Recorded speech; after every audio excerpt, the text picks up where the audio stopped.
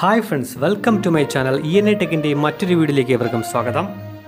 നിങ്ങൾ ഈ കാണുന്നത് 1/10 സ്കെയിലുള്ള RC Nitro കാറിന്റെ എഞ്ചിനാണ്. ഇതിൽ യൂസ് ചെയ്തിരിക്കുന്നത് സെൻട്രിഫ്യൂഗൽ ടൈപ്പ് ക്ലച്ചസ് ആണ്. ഇത് മെയിൻ ആയിട്ട് യൂസ് ചെയ്യുന്നത് ഗിയർലെസ് വെഹിക്കിൾസിലാണ്. ഇത് വളരെ കോസ്റ്റ് എഫക്റ്റീവ് ആയതുകൊണ്ട് സ്കൂട്ടറുകളിലും chainsaw, go cart, mini boats, RC bikes, cars and ഹെലീസിലൊക്കെ use ചെയ്യാറുണ്ട്. അതായത് നമ്മൾ പണ്ടോട്ടേ കണ്ടുവരുന്ന കൈറ്റി ഹോണ്ട, ഇപ്പോഴത്തെ ആക്റ്റീവ, ഇതിലൊക്കെ ഈ ടൈപ്പ് ക്ലച്ചസ് ആണ് യൂസ് ചെയ്യുന്നത്. കോസ്റ്റ് എഫക്റ്റീവും സിമ്പിൾ ഡിസൈനിങ്ങും ആണെങ്കിലും അത്രയ്ക്കങ്ങ് നമുക്ക് സിമ്പിൾ ഡിസൈനിങ് ആണെന്ന് പറയാൻ പറ്റില്ല. കാരണം engine RPM to power ratio, clutch bell, ടുഗിൾ weight to spring tension, ഇതൊക്കെ വെച്ചിട്ടാണ് ഡിസൈൻ ചെയ്തത്. കറക്റ്റായി ഡിസൈനിങ് അല്ല എന്നുണ്ടെങ്കിൽ എൻജിൻ പവർ ലോസ് സംഭവിക്കുകയും ലോ RPMൽ തന്നെ എൻജിൻ നിന്ന് പോകാനും സാധ്യതയുണ്ട്.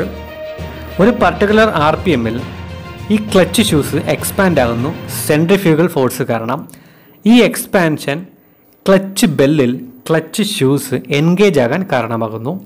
ഈ പ്രോസസ്സിലൂടെ എൻജിൻ പവർ ട്രാൻസ്മിറ്റ് ചെയ്യപ്പെടുന്നു ഡിഫറൻഷ്യൽ യൂണിറ്റിലേക്കും അവിടെ നിന്നും വീൽസിലേക്കും. എൻജിൻ ഐഡിൽ RPMൽ, അതായത് എൻജിൻ ലോ RPMൽ ആയിരിക്കുമ്പോൾ ക്ലച്ച് ഷൂസിൻ്റെ എക്സ്പാൻഷൻ തീരെ കാണുകയില്ല.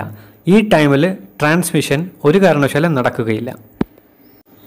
ഈ കാണുന്ന ക്ലച്ച് ഷൂസ്, ഫ്ലൈ വീല്, ഇതെല്ലാം ക്രാങ്ക് ഷാഫ്റ്റിൻ്റെ ഡയറക്റ്റ് ഷാഫ്റ്റിൻ്റെ കണക്ഷനാണ്. അതുകൊണ്ട് തന്നെ എൻജിൻ്റെ RPM ഇവിടെ എല്ലാം ഒരേ രീതിയിൽ ബാധകമാണ്. പക്ഷേ ക്ലച്ച് ബെല്ലിൽ ബെയറിംഗ് ഉള്ളത് കാണാം. അത് ഈ ഷാഫ്റ്റിൽ വളരെ ഫ്രീ ആയിട്ടാണ് കറങ്ങുന്നത്. അതുകൊണ്ട് തന്നെയാണ് ഈ ക്ലച്ച് ഷൂസിൻ്റെ എക്സ്പാൻഷൻ കൊണ്ട് മാത്രമേ ഈ clutch bell rotate ആകത്തുള്ളൂ. Engine power and power transmission calculate ചെയ്തിട്ടാണ് ക്ലച്ച് ഷൂസിൻ്റെ നമ്പേഴ്സ് ആഡ് ചെയ്യുന്നത്. ഇതിപ്പം 2 ക്ലച്ച് ഷൂസ് ആണ്. ഇതുപോലെ തന്നെ 3, 4 ആൻഡ് 5 ക്ലച്ച് ഷൂസ് ഉള്ള സെൻട്രിഫ്യൂഗൽ ക്ലച്ചസും ഉണ്ട്. ഈ വീഡിയോ നിങ്ങൾക്ക് ഉപകാരപ്രദമാകും എന്ന് തന്നെയാണ് എൻ്റെ വിശ്വാസം. ഈ വീഡിയോ ഇഷ്ടപ്പെട്ടെങ്കിൽ തീർച്ചയായിട്ടും നിങ്ങൾ ലൈക്ക് ചെയ്യുക, ഷെയർ ചെയ്യുക. ഇതുവരെ എൻ്റെ ചാനൽ സബ്സ്ക്രൈബ് ചെയ്തില്ലെങ്കിൽ സബ്സ്ക്രൈബ് ചെയ്യുക. ആ ബെലൈക്കൺ കൂടി ഒന്ന് എനേബിൾ ചെയ്യുക.